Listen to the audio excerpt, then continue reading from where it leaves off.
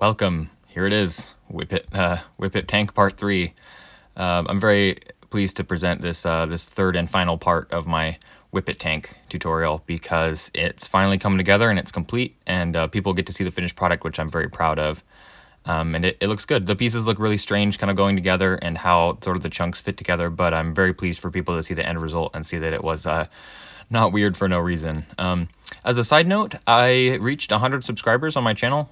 This is not something I'll dwell on because I don't want to sound cliche, but I think that it's cool that 100 people were interested in seeing what I have to make and how I like to build. So if you're a subscriber, that's cool. I appreciate you. I'm glad that people want to come along and check out the things I make. But even if you're just a viewer and you have an interest in watching what I make, I appreciate you too, just as much. So thank you to my subscribers. Thank you to my viewers. Thanks for coming along and checking out the things that I've made. It's very, very humbling in my opinion. So I think that that's cool. And I won't dwell on that. I don't think I'll do like a special video or anything, but I did want to mention it because I'm aware that, any degree of success that comes from my channel comes actually from the people who watch my stuff and not necessarily the stuff that I make. So I'm glad about that. I'm appreciative, and I just wanted to take a moment to mention that. But here I'm finishing up the Whippet, naturally. I'm building the roof, which has a very strange shape, but comes together very nicely and fits with a lot of the other angles that I have on the actual shape, which is beautiful. It connected fairly cleanly. I was worried that it wasn't be able to fit in the right order, in the right connections, but it comes together pretty nicely. I left some extra studs on those flat parts for the supplies, naturally, which I like to put on armored vehicles and vehicles of that kind. So yeah, it's pretty cool. The actual Whippet had multiple hatches on the top that opened up, and for anyone who's seen my French Saint-Chamond tank video, I did actually do all of the opening and functioning doors on the French Saint-Chamond tank. And I was very proud of that, but for the Whippet, it was a feature I was not able to work out because the angles are so tight. But I think I did okay. I kind of omitted that because the shapes fit together in a different way, and I'm glad that it worked out the way that it did, and it wasn't too complicated or too weak, because it actually was fairly strong in the end, which is cool. I try to make strength and things that are worth playing and not too delicate or anything. But there's, like I mentioned, though, there's no hatches on top, which is kind of disappointing, but it's still it's okay. I think it looks good because I managed to get some other features in there that I did want. I usually start with a large list of things that's like, oh, I want all these guns to be movable, and I want all these hatches to open, I want all of these different eye ports and all these things, and then I have to trim those down to what's reasonable. So I did manage to get some more of the functions on there that I was happy about, but it wasn't all of them too. So I do have an eye port, I do have guns, I don't have any hatches, but the roof is removable, which I'll mention later. But it's cool because it does what it needs to do, and it's really good in my opinion. I like it. I'm really proud of it.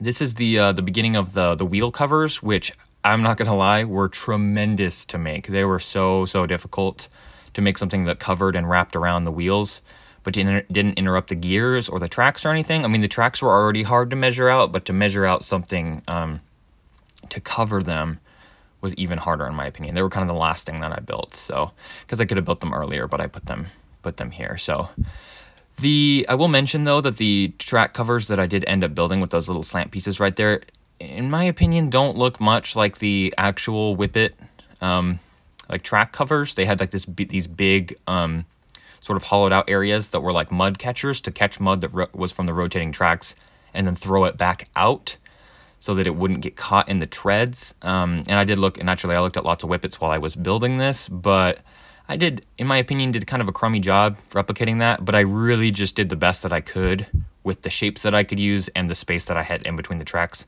that doesn't interrupt the track. So I think it looks okay.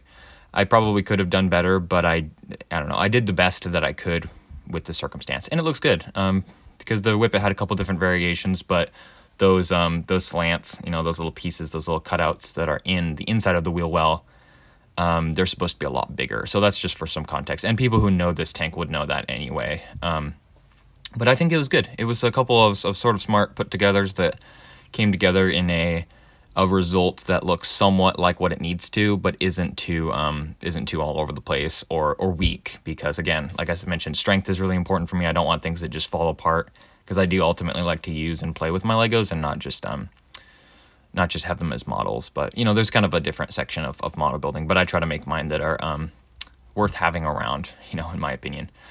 But yeah, it was some tricky things, sort of like what I'll do here, where I make this piece and then I have to connect it on sort of an angle, or the thing that I did with the circle, that circle piece, circle 2x2, just back there where I rotated it. And it just makes a shape that fits a little better on the general like shape of the tracks, because the tracks are kind of a weird shape to begin with. They're sort of like a banana shape that's sloped in the back. And I had to work really hard to make a shape that was good for that. But it's okay. I'm happy with it. It looks pretty good. Yeah, it's definitely a tricky thing to capture. I try to start with pieces that look a lot like what I'm trying to make, and then go from there and make them look even more, you know, like what I'm trying to replicate anyway. So it's a very complicated process. I've considered doing maybe like a free build video or whatever I'd want to call it on my channel, where I just show my process for building. I don't know if that would be boring for people. I've had that idea as well.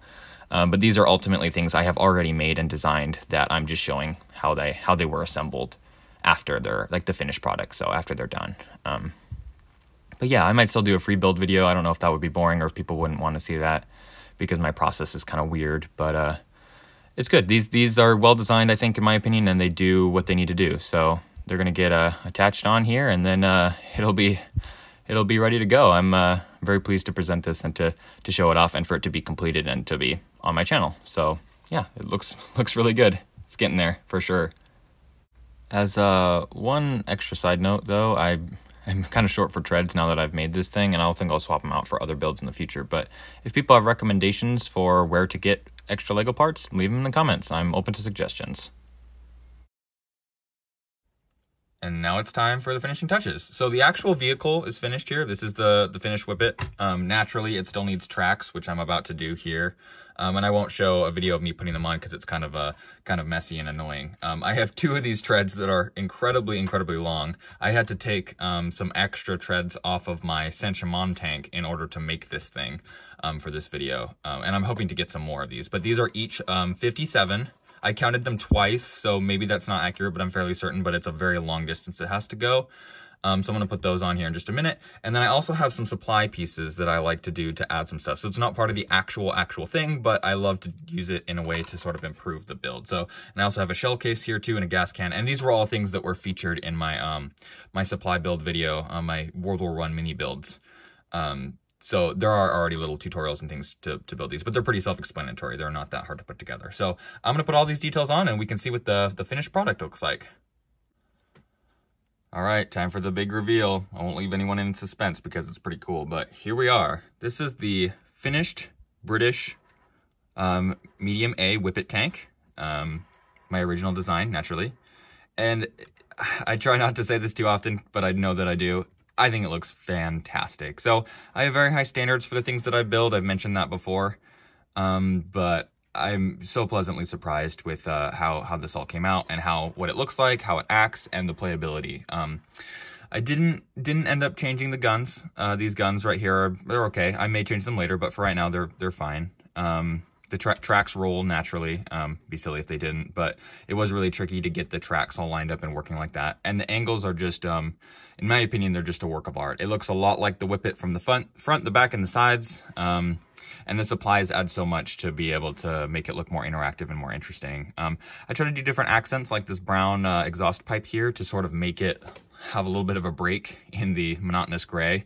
And I think it does a decent job. So I also have some white paint accents. I left some space here in case I wanted to do the more iconic white, red, white on here. And I could maybe do it on this. I just didn't have any of these pieces right here that were red, essentially. I would have done it like that if I could. But I'm pretty happy with this result based off of what I had.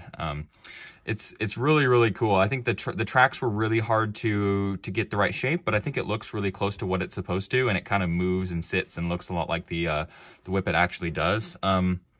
The roof is removable, which is cool. I bothered to do that because I'm into play features and trying to making things interesting and stuff too. I have a guy here to test it out, and I'm gonna look real stupid if I can't get this guy in here. But he does actually sit in there, and he can actually sit in front of the steering wheel, even with a helmet on too. So I tested it for a helmet as well as a hat and like a bare head, but I kind of carved out a spot in the top here so it looks like it it fits. But you can fit a single guy in there. Like I mentioned before, there's supposed to be a crew of 3.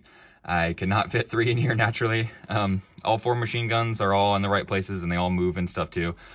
It's tricky to do unless this is open because this piece is a little loose, but you can ultimately open the door. Oops, I just popped the machine gun off there. You can open the door, which is it's really cool. So, and then you can put the roof back on so it looks like how the pictures of the tank actually do with the door open.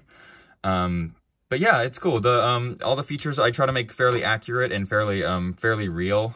And then keep it fresh and interesting to try to, take my own spin on it for Lego. So these service hatches open as well for the engine on both sides. They're a little stiff though, and they're smooth, so it's really tricky to open them. I don't know if I can do it on camera, but I will attempt to because they're just so smooth. Oh yeah, see, so here I got one. But it's cool because it reveals a little engine spot that makes it a little interactive and interesting to kind of tell a different story with that as well, instead of just doing all smooth sides, because I totally could have done that, more of these, but it was more cool to be able to have kind of a feature and make it interesting. And all these little pieces too are interchangeable and move around. I have little studs and stuff that I can move around and put them in different places. So this is the Whippet. The treads actually roll really well and it pushes nicely from the back. However, they don't, they're a little stiff and it doesn't catch on the paper on my desk here. So I'm gonna attempt to get a shot of it rolling, probably on my carpet to see if I can show off the actual feature of the rolling track part, but it's pretty obvious about how it works. So yeah, this is the Whippet. It looks pretty cool, pretty clean. Came together very nicely and looks a lot like the tank I attempted to build. So hopefully this is an inspiration for people who want to build this vehicle or anything of the like. Here's the Whippet in action rolling across a fake battlefield that I made. And my carpet is kind of a mess. I should have vacuumed it a little better before I shot this. But yeah, this is it. I don't think there's anything more that needs to be said. I think it's self-explanatory. It's a cool build and I'm glad to be able to feature it. I appreciate anyone who came along and checked it out and has any interest in looking at my things, and because it's a cool thing for me to be able to share the stuff that I make. So this is my Whippet Medium A, and it's done.